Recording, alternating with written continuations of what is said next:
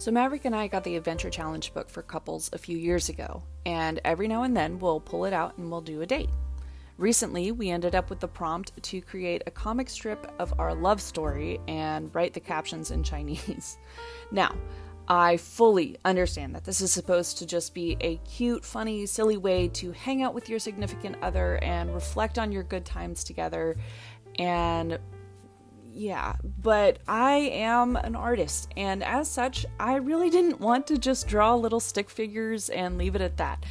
And so I took this opportunity instead to explore my little ambitions from when I was a sixth grader, and I wanted to be a cartoonist. And also to share an abridged version of our love story here on my channel. So that's exactly what I'm going to do today.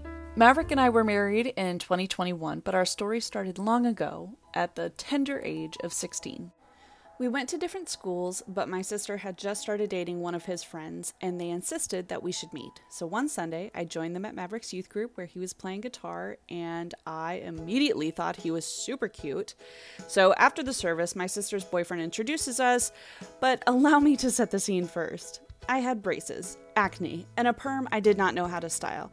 I wasn't brimming with confidence, but I guess I have always just been a romantic, and I wouldn't have admitted it at the time, but I was really hopeful and hoping to have a whole main character thing going on and just be so different from the other girls who I assumed were chasing him all the time.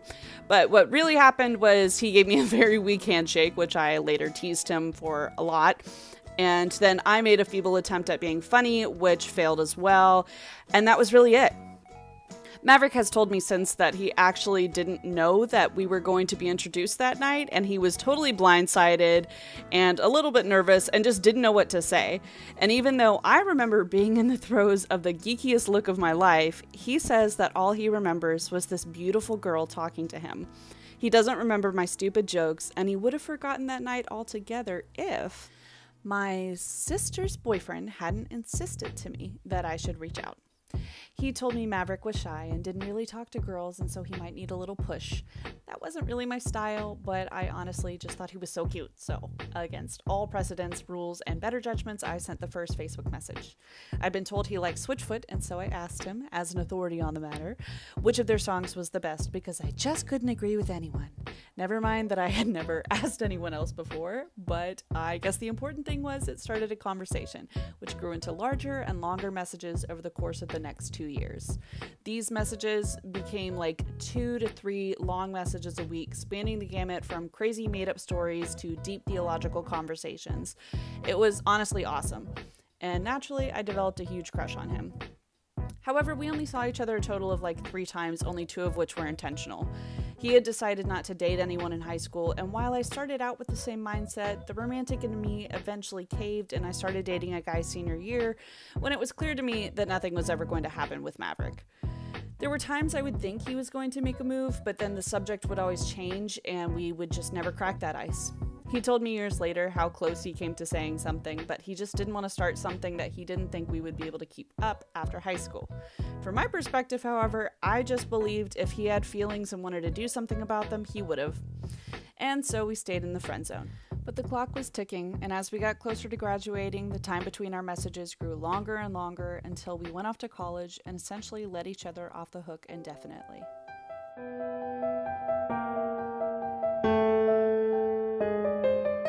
When this happened, I guess I figured that Maverick was just the type of guy that was out of my league. The bar was set and I just had to aim under it. The crazy thing is that I had set the bar for him too, but according to him, a girl would have to be as good as me or better for him to even bother pursuing her. Clearly, neither of us had any idea what an impact we had made on each other. So I guess that leads us nicely into the TLDR version of the next decade, where I went to art school, became a teacher, dated a couple of not-so-great guys, and had one long and unhealthy relationship. Meanwhile, Maverick also went to school, worked hard, and just traveled as much as he could, enjoyed his life, and didn't date anyone. Over the years, of course, I still wondered about him. I wondered what he was up to, if he ever got married, but especially if he was still the guy I remembered from those messages back in high school. It didn't really matter though, because that ship had sailed, and it wasn't coming back.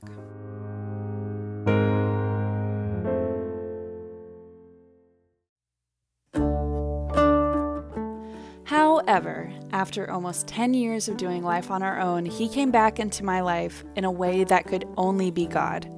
There are so many cool details about the way we reconnected, and I could not possibly share them all here, but I will tell you one of my favorites. I don't know if you believe dreams ever mean anything, but I do. And I know sometimes your brain is just working something out, or you had some bad pizza the night before, but sometimes I do think God will show us things through dreams. It was early January of 2020, and Maverick and I hadn't seen each other or spoken for the better part of a decade. One night I had a dream about him, and I don't really remember much of what happened in the dream, but I do remember where he was. He was somewhere in Asia. It kind of looked like Japan, but that was all. And then I woke up, and I asked the Lord where the heck that came from, and he just started giving me things, laying things on my heart to just pray over him, and so I did. But I called my sister the next morning, the one whose boyfriend, now husband, had introduced us back in 2009, and I asked her what she thought I should do, if anything at all. Wisely, she told me not to do anything about it right now, but just pray and wait and just see what happens. So I just kept doing that, and I went about my business. However, the next day, she calls me, and she goes, excuse me, did you reach out to him after we talked and said you wouldn't? And of course I'm like, no, I didn't. And she goes, well, he hasn't talked to my husband in 9 years, and he just messaged him out of the blue, and now they're gonna hang out next month. I honestly, y'all, I cannot tell you how stunned I was. After almost a decade of radio silence, I have a dream about this guy, say a prayer, and at the same time, he decides to just reach out to his old buddy on LinkedIn who happens to be married to my sister. You may say it's coincidence, but that's just one of many things like that in our story, and I know they're just puzzle pieces in this testimony.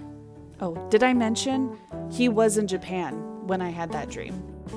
So the next month, he and my brother-in-law met up for dinner, and he ended up telling him about how he'd always had a thing for me and how no other girl quite measured up. He said he'd always regretted not doing anything about the way he felt. He said his family and close friends knew me as Facebook girl. My brother-in-law also knew that for me, Maverick was the one that got away, so he encouraged him to reach out. 1 week later, he did. 2 weeks after that, we saw each other for the first time in 10 years. I wore the red sundress I drew in the previous frame. It took us an hour to order our food because we were talking so much, and for 7 hours, we didn't run out of a single thing to say. By the end of the date, I knew what my mom had always told me was true. When you know, you know. I still needed time though, as I was still healing and learning from my previous breakup, but he was patient and loving and kind, and he pursued me with that patience and has loved me so well every day since. That date was March 13th, 2020. Exactly 11 months later, we got married after a 2-week engagement and had only our family there. It was perfect. 2 years later, I had our son, and so instead of a dead fish handshake, I am handing our baby over to Maverick because of all of those years have come to this. We are so blessed and so happy, and God has been so merciful to us, and this is truly just a tiny glimpse of the redemption of this love story that almost never was, but was actually just waiting for the right time to unfold. I hope you can see how intentional God is when you truly trust Him to write your story. Thank you for being here and listening to my story. I'll see you next time.